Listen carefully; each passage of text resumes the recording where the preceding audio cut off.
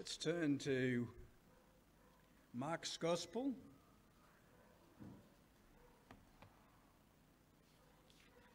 And reading in chapter 9 of Mark's Gospel, and I'll read from the first verse there. And he said to them, that's Jesus said to them, I tell you the truth, some who are standing here will not taste death before they see the kingdom of God come with power. After 6 days, Jesus took Peter, James, and John with him and led them up to a high mountain where they were all alone. There he was transfigured before them. His clothes became dazzling white, whiter than anyone in the world could bleach them. And there appeared before them Elijah and Moses, who were talking with Jesus. Peter said to Jesus, Rabbi, it's good for us to be here. Let us put up 3 shelters, one for you, one for Moses, and one for Elijah. He did not know what to say. They were so frightened. Then a cloud appeared and enveloped them, and a voice came from the cloud, This is my son, whom I love. Listen to him. Suddenly, when they looked around, they no longer saw anyone with them except Jesus. As they were coming down from the mountain, Jesus gave them orders not to tell anyone what they had seen until the Son of Man had risen from the dead. They kept the matter to themselves, discussing what rising from the dead meant.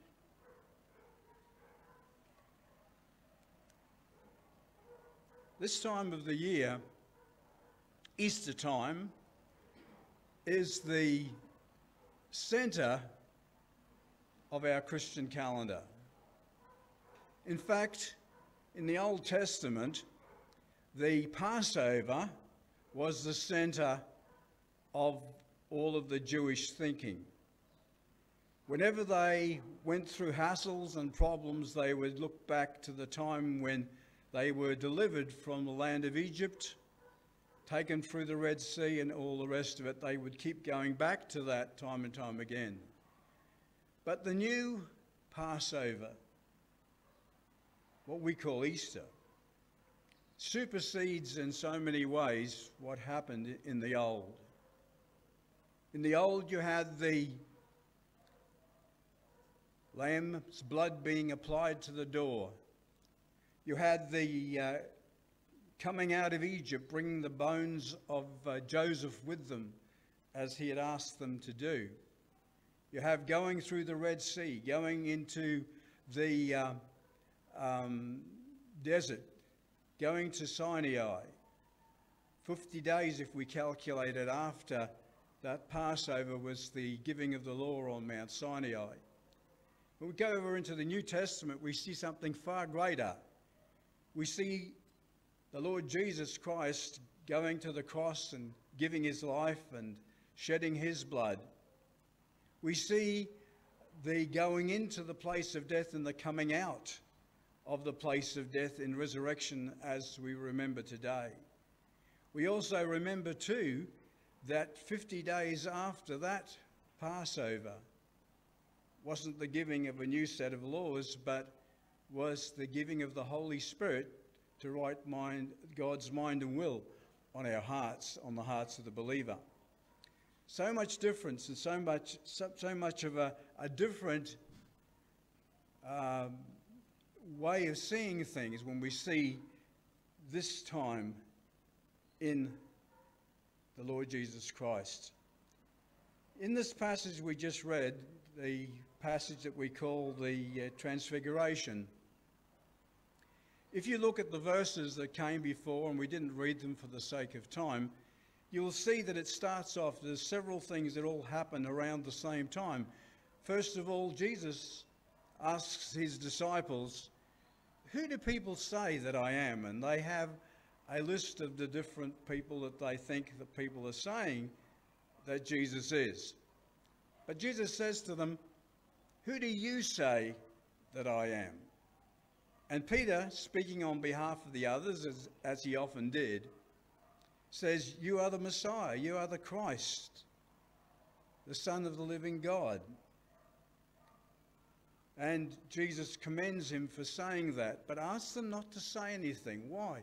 Because the concept that Peter had, even though he was right in saying that Jesus was the Messiah, the concept that he and the disciples and Judaism at that time had of the Messiah was not the right concept.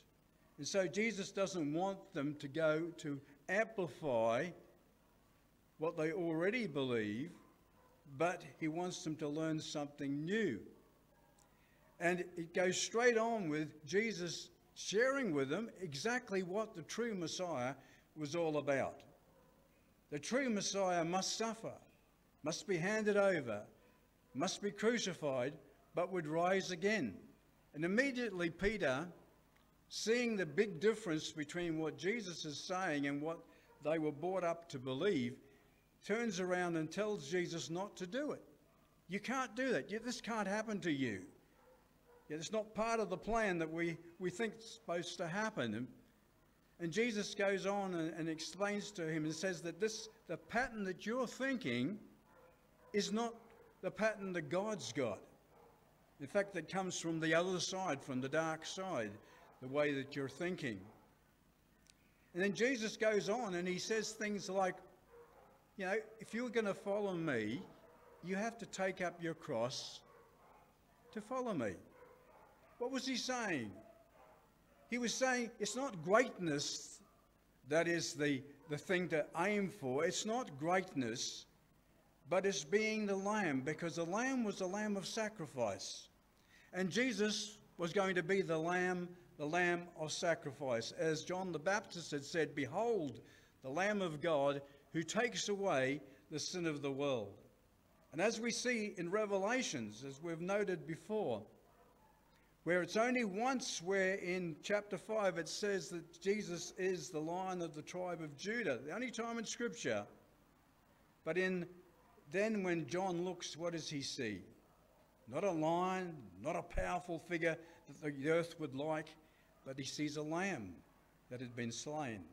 And all the way through Revelation, 27 times, it's the lamb, the lamb, the lamb. You see, the lamb wins. The lamb wins. And so Jesus is saying the concept of Messiah was different from the concept they had. The nation of Israel wanted a Barabbas. They didn't want a Jesus. They wanted some powerful figure to come and liberate them and make them world rulers. But that wasn't what God's plan was. Jesus said before Pilate, "If my kingdom was of this world, my people would fight." And exactly that's what the church has often gone and done, sponsored the fighting. But Jesus' kingdom was a kingdom for the whole world, a kingdom that is birthed within the person who believes in him. And Jesus explained this thing through. Now, the concept of being a lamb is something that grates with us because we want power. The world wants power. It wants to look powerful, right? You ever heard of a guy called Pervez Musir? Probably not. He lived in Pakistan. He lived and worked in Islamabad. He was a Christian, Pakistani, and he found it very, very hard to live. As a Christian in Pakistan, he was constantly put down. He was constantly persecuted, constantly criticized. In fact, he worked in the university as a day worker. He couldn't get full-time work because they wouldn't let Christians have full-time work. He had work each day. He had to go and sign in each day. There were 2 Taliban terrorists with their bombs strapped on that attacked the university in October 2009.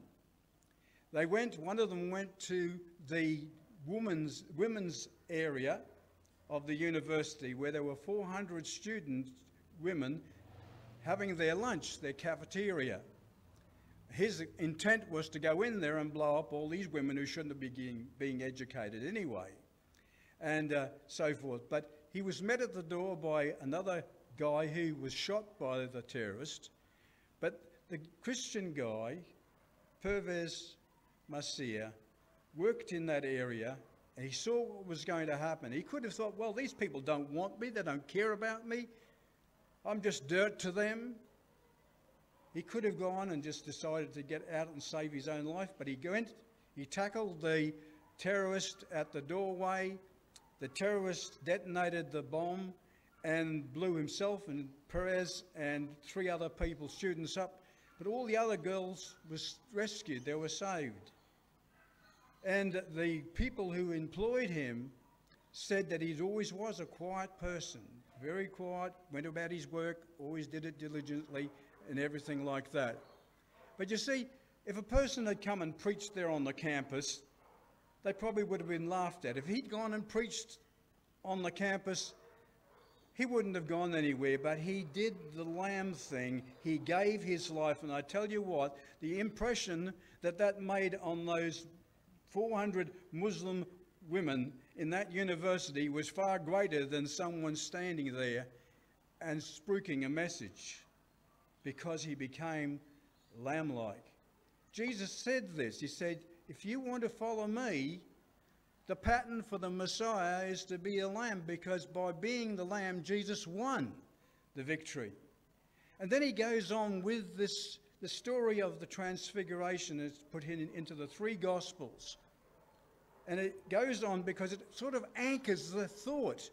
But even after this experience, the 3 disciples, Peter, James and John, that went with him still didn't quite grasp it.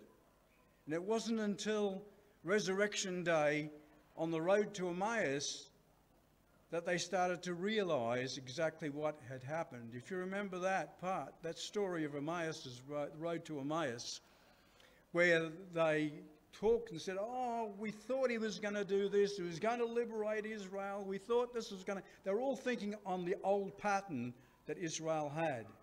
And then Jesus explained to them all the things concerning him from the Old Testament and showed them that Messiah must suffer. That's what Jesus had been talking about with his disciples all the way through, and they hadn't grasped it. But there on Resurrection Day, they started to grasp it. But here, they're given an opportunity. And we see Jesus taking them to a mountain. We're not told which one. It could have been Tamar, it could have been Hermon. We're not told which mountain it was. But it's interesting that when you look at the mountain experiences in the Bible, but we won't get into that. Where he takes these, Peter, James and John, they go up to the top of the mountain, and there on top of the mountain, Jesus is transfigured. It says he became whiter, his clothes and everything, whiter than anything. It was brilliance. Now, what was happening there? It was a picture of that. They should have grasped this. It was a picture like of the Shekinah glory of the Old Testament. Do you know what I mean by that? It used to appear, the glory of God in all his fullness and brightness would appear at the tabernacle, and particularly on the Ark of the Covenant, that box that was covered in gold, made prominent in the movie Raiders of the Lost Ark, if you ever follow those sort of things, right? But that little box covered with gold had inside of it the 10 Commandments which the people had broken, all right? And it had a jar of the manna, and it had Aaron's rod that budded as well. On the top there was what was called the mercy seat. And on both ends of that were the cherubim with their wings touching, looking down towards the mercy seat. And once a year, on the Day of Atonement, the high priest would go in there several times, and he would put the blood of the offering on the mercy seat. In fact, he would sprinkle blood all the way up to the altar, up to the Ark of the Covenant. So he virtually walked on blood before he got to the Ark of the Covenant and put the blood on the mercy seat. They tell us in Jewish myths and so forth that the high priest would have a rope tied around his ankle. You see, if he died when he was in there, no one was allowed to go in to get him. So that what we'd do is, if he did die inside there, they'd have to drag him out. But anyway, the high priest did that, which meant that the glory of God was above the mercy seat, but God in all his glory could look at the broken law through the blood on the mercy seat. Right, and that was a picture here on the top of the Mount of Transfiguration. Jesus comes out in all of that glory of the mercy seat. And what he'd been saying about Messiah must die, it was all there. It was there for the folk, for the disciples to grasp if they only would grasp it. But they didn't grasp it. They didn't take it. It didn't seem to completely fall in. Because as he's there on top of the mountain, there appears beside him Moses and Elijah, the law and the prophets, the old. And it says in Luke, it says that they were talking about what was going to happen to Jesus when he went to Jerusalem, which would have been the doing and dying and rising, everything that was going to be happening there that we remember at Easter time. The Friday sadness, the joyfulness of Resurrection Day. The darkness is in the background. We don't have to have black-covered Bibles. We can have pink ones. We don't have to wear dark clothes and have our jawbones dragging around our ankles and look like we're sucking on sour plums. We can be joyful and happy. That's what it is, and so forth. Anyway, they're there and they're talking over because, you see, they and everything in the old was subservient to the one who was there, Jesus, right? Peter, in all his muddleness, waking up from a slumbering sleep, seeing the situation, and of course putting the whole thing together, tries to join the lot up, Jesus up with the old. Oh, let's have 3 tabernacles. Let's have the 3 tents and set it all up, so we got a thing. But God the Father has a different idea. God the Father blanks the situation out with a cloud and says, "This is my beloved Son. Listen to him, listen to him, listen to him." You see the focus. And when the cloud went away, there was only Jesus, because that's the focus they were to have. And to listen to what he was saying about what was going to happen and what was important. They didn't actually grasp it, because they kept on saying, well, what does he mean? Because Jesus said, don't tell anybody about this until after I've been raised from the dead. And they, what does he mean, raised from the dead? They still hadn't grasped, they couldn't grasp it. It wasn't part of the plan. You see, what we're brought up with is so strong. What we're told is Bible truth is so strong that often we don't double check things out for ourselves. Right? We don't look at different stuff and check it all out for ourselves. We don't check it out. And so it's very hard. And the hardest thing to break through, I often find, is people's religious concepts. I've often chatted with friends who are Muslims and others like that, and I love doing that because having been brought up in Asia. And concepts that people have are the hardest things to break.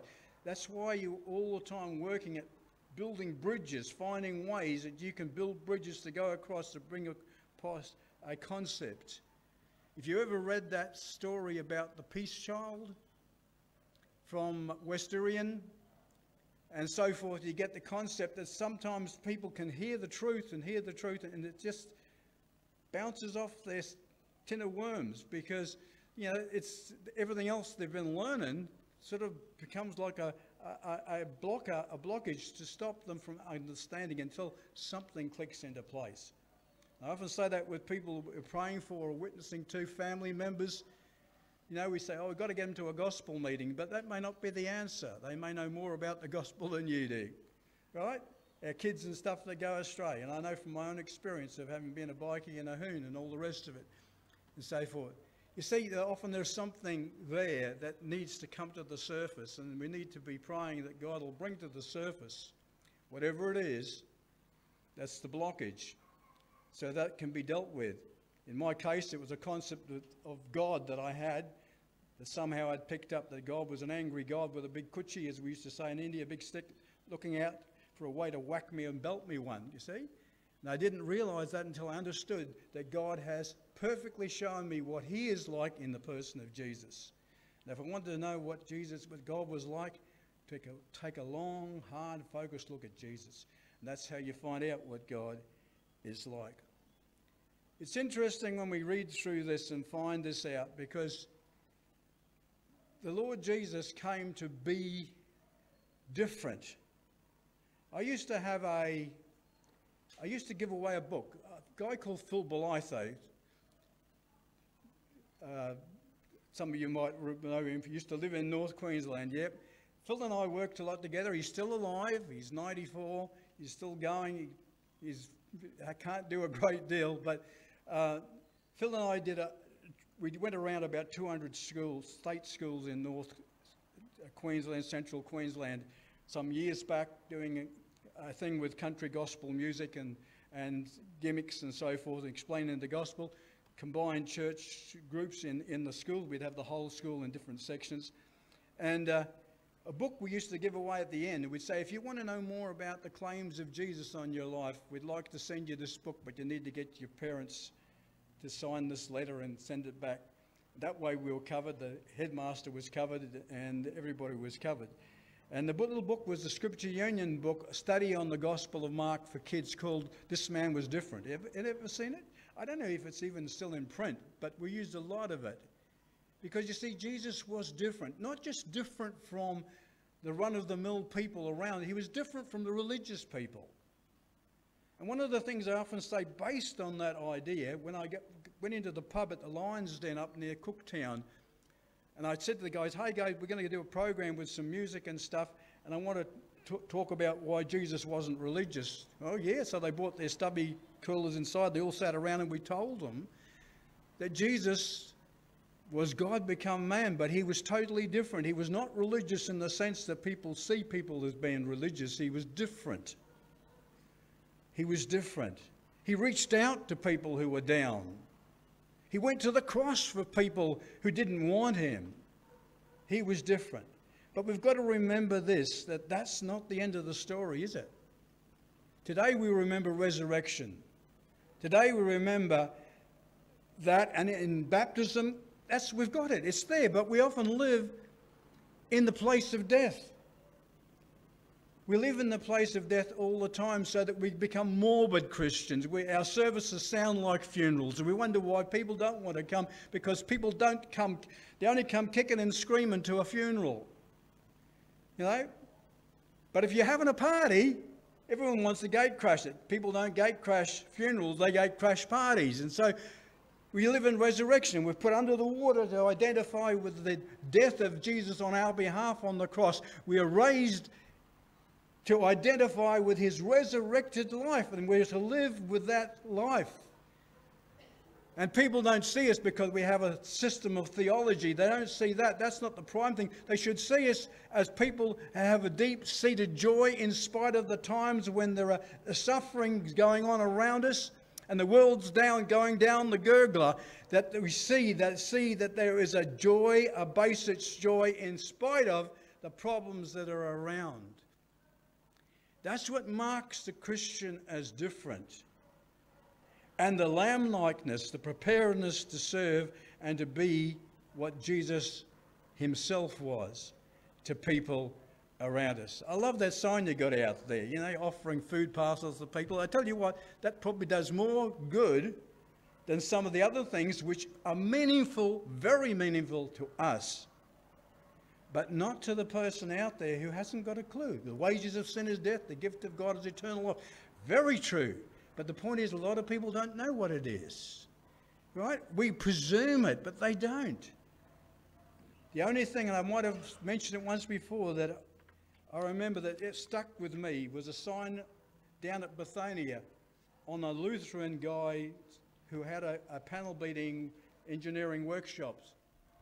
And the sign on the wall he said it had is, your car is not the only thing that can be recalled by its maker. And I thought, well, that's good. There are things that we can say that actually do make people think, right? But a lot of the other things we have, they're meaningful to us, and they're meaningful if we're trying to catch other Christians to get them in. But they're often not meaningful because people don't know the background to the people out there. Be joyful. You know, if people see that, they want to gate crash your church. Let's pray. Father, we just thank you for Resurrection Sunday. We thank you that Jesus is alive. We thank you that we have a risen, living Saviour, not a dead one to remember. And we just thank you and praise you and ask that in the light of his resurrection we might live and might show people, as Paul said, that I may know him and the power of his resurrection. And so, Father, we thank you for Jesus. In his name, amen.